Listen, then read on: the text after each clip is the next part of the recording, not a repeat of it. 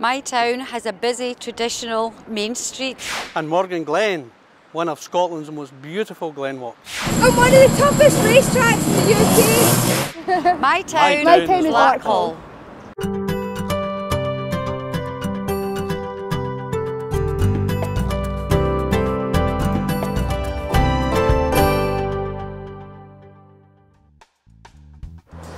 Unlike many towns, Larkhall still has a very busy main street and its shops are varied and you can buy anything from electrical goods to a wedding outfit.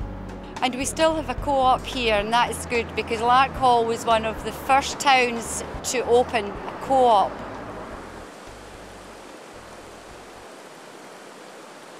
Well, here we are in the heart of Morgan Glen. As you can see, it is one of the most beautiful glen walks. Hasn't changed for hundreds of years. If the old Dukes of Hamilton came charging down here just now, they would see it now as it was then. In fact, another good beautiful walk from here is to their old hunting lodge at Shartlerow, made up path all the way, another beautiful walk. The landmark of the glen is a big viaduct, built in 1904 to link the railway line between Larkhall and Stonehouse. Closed in the 1960s. And over 170 feet high, it's supposedly the biggest viaduct in Scotland. Of course, trains no longer come here, but they do come to Larkhall again, with 2 trains an hour to Hamilton and onwards into Glasgow, a first-class service. As a boy, I spent many happy hours in this glen, a fantastic playground. I learned to swim in this river here. We didn't have the fantastic leisure centre in those days. I also learned to fish, identify the very many species of bird life that's here. And a lot of this is now thanks to the friends of Morgan Glen, who have brought this back to the fantastic glen that always was. Here we are further down the river at Mulhew. Just up the bank is the famous Applebank Inn. It's been here since the early 1700s. A nice place to stop for a drink after that lovely walk up the glen. Told it's haunted by the Black Lady. Well, I've been in it many times and the only spirits I've seen have been on the gantry. You're going to have a cycle path all the way from Glasgow to the Applebank. That's been funded by the Sustrans project, which people had to vote for. I cast my vote and I'm certainly glad we got it. Further down the river from me, just a short distance, is the famous bleach fields. Well, of course, handloom weaving was the first major industry in Larkhall, and the weavers sent their linens down here to be dyed. The Larkhall and Pleasance Building Society was started in 1814, and it was at that time that they were able to loan money to the weavers in order to build their cottages for their industry. There were so many homeowners in Larkhall that it became known as the town of the Bonnet Lairds. Larkhall has a lot of housing to offer. You have the modern, you can have council housing, or like this, you have the traditional housing.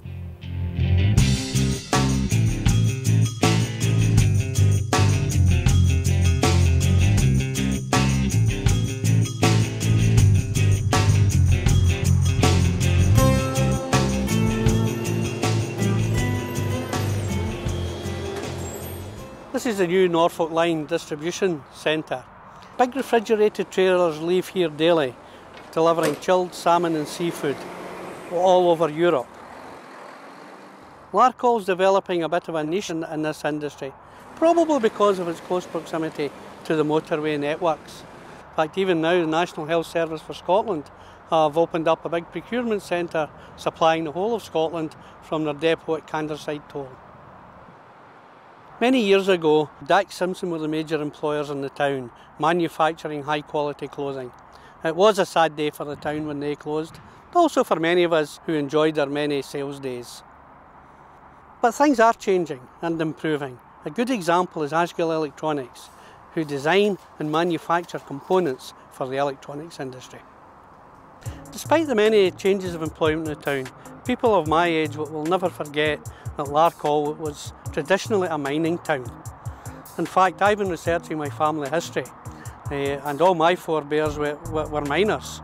In fact, I discovered that my great-great-grandfather was killed in the Summerlee pit explosion of 1861, which killed a lot of the miners that day. The history of Larkhall has been captured in a beautiful mosaic which can be seen at Glenview Park. The local Heritage Society worked on this project with Changing Places, who are helping to regenerate the area. The names of two of the greatest campaigners for working people, miners' leader Robert Smiley and Keir Hardie, who founded the Labour Party, are closely associated with the town. People of Larkhall still care about each other. For example, we still have the Larkhall and District Volunteer Group, who provide a lot of good services to the community. Larkhall's a great place for young people too. At the leisure centre you can go to the gym, you can go swimming, and there's plenty of classes.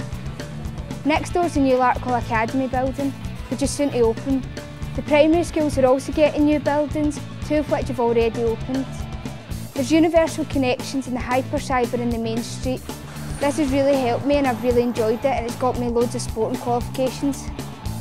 If you really like to live life in the fast lane, then come to Summerlee on the first Sunday of every month.